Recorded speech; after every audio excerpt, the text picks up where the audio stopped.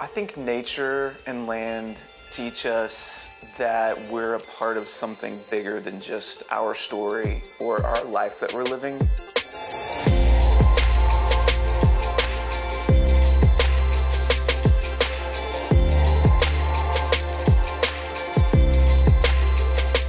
My name is Brad Otts. I'm Ivey. And we are the owners at Green Acres. So we didn't actually choose the name Green Acres. When we purchased this property from some friends of ours that were living here, they named it Green Acres. And so when we bought the property, it already had this this kind of like brand ethos, and it already had a functioning business. And if I'm being totally candid, it wasn't like our favorite choice, but it was actually really like warm and homey. And now that we've been here, it actually really fits for this place. It's stuck now. Yeah.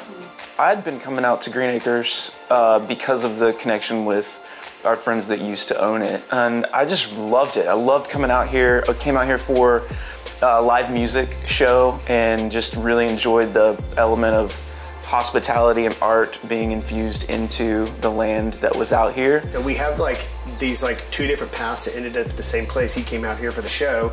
I came out here with a bunch of buddies. We all stayed and just cooked out and spent time together as we celebrated this guy becoming a father, and how perfectly appropriate that these two different things of like life, community, and art kind of converging, and they were happening before us, and so we get to be kind of the caretakers for what this place turns into. That's right. And our families have been friends for a really long time too. I mean, we aren't just co-owners of this place, but we're best friends. And so we already care about hospitality and hosting people. That's why this place is so special to us. The previous owners of the Dickersons, Brandon and Kirsten Dickerson, and they reached out to us, originally to Aaron and Jamie in December of 2016.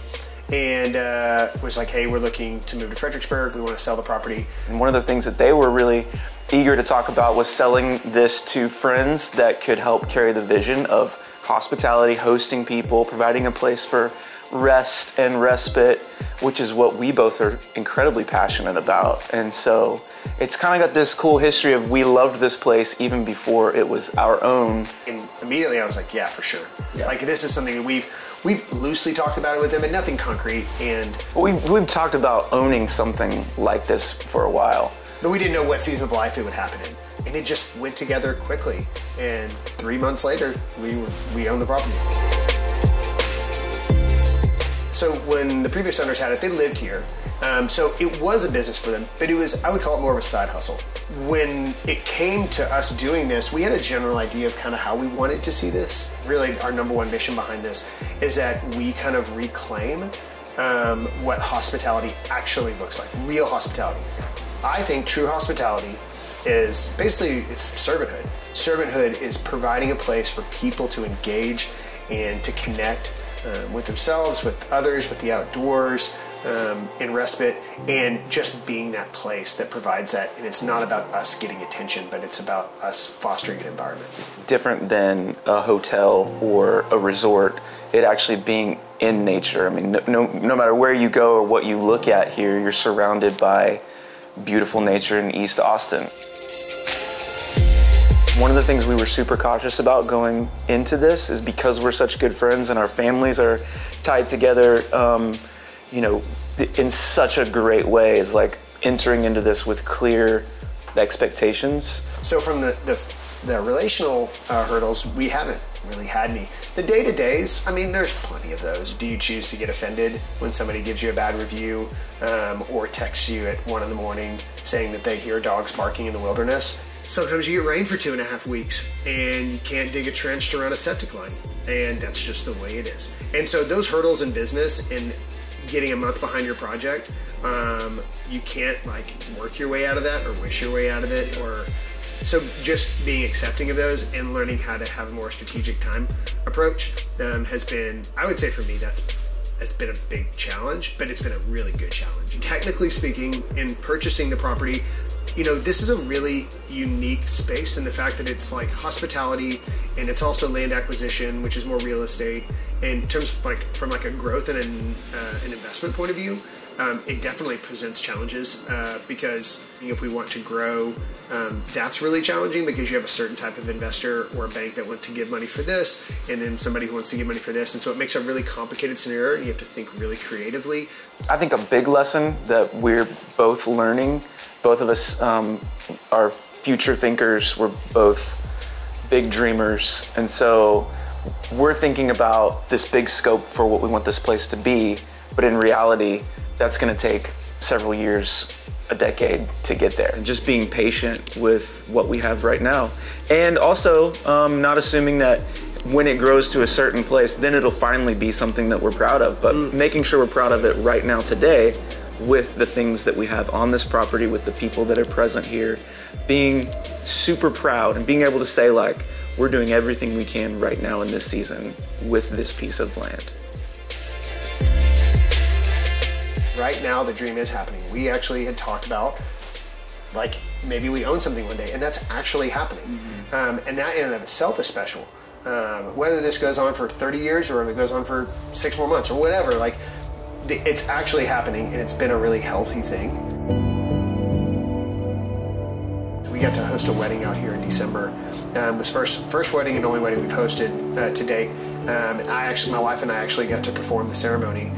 The energy was palpable. It was so special in every regard, and that, I think, was the first time that I truly recognized like how meaningful this place was for their memory, that we got to foster a place that was a new beginning in their life. That's really what this thing's about.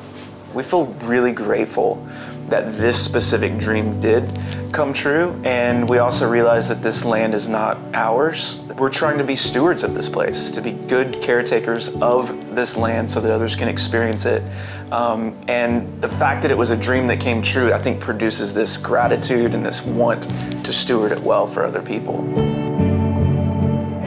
So of all of our accommodations that people come to, I'd say people gravitate towards our yurts and our cabin the most. And they do that because I think it allows them to feel more connected with the land, and it's not a separated space, but it's still, they can feel the wind beneath their feet from the decks, and they can hear an owl outside or a coyote off in the wilderness, and so it connects them to that land space.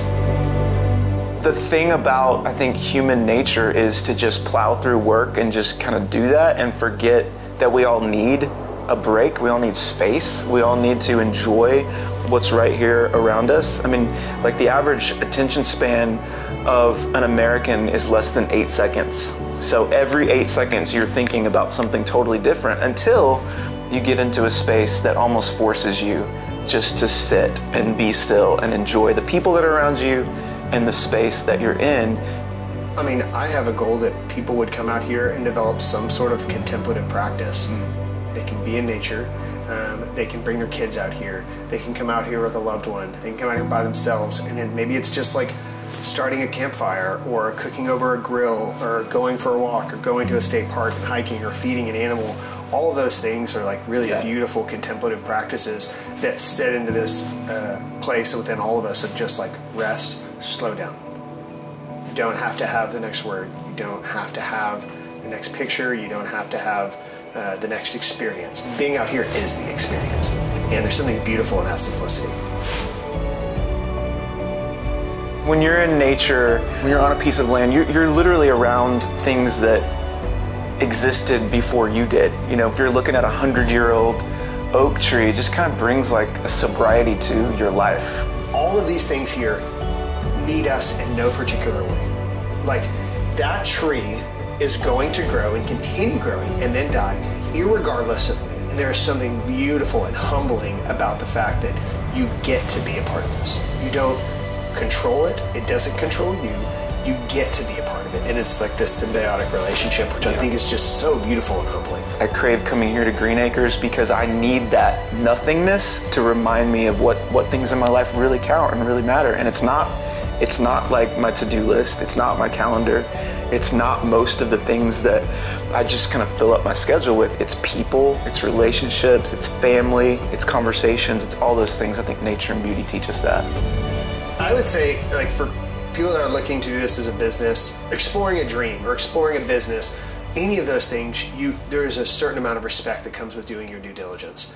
But there's also just something really great about jumping into something. You can't figure out every detail in life. There's a lot of things that are out of your control, and you have to just go into something and work really hard and understand that it's okay for things to like not work out. Like, there's actually beauty in that. There's tremendous blessing and value in owning a piece of land and then sharing that with people. Think about what kind of legacy you leave, even for your own family members, your own kids, grandkids, whatever, to be able to share that piece of property with them, for them to grow up, go into it, and the memories enjoying it. Yeah. So in many ways, us being able to acquire this land, it's given us the opportunity to not just pursue this dream, because it's given us the time and the space to do it from a practical point of view that we wouldn't have had elsewhere. We couldn't have done this business in Austin. We couldn't have bought 6 houses on the east side and done this same thing. Having land and having this space actually provides the opportunity, because you have this space where it can expand out and grow, and there's something really, really cool about the growth of an area and how land actually affects that.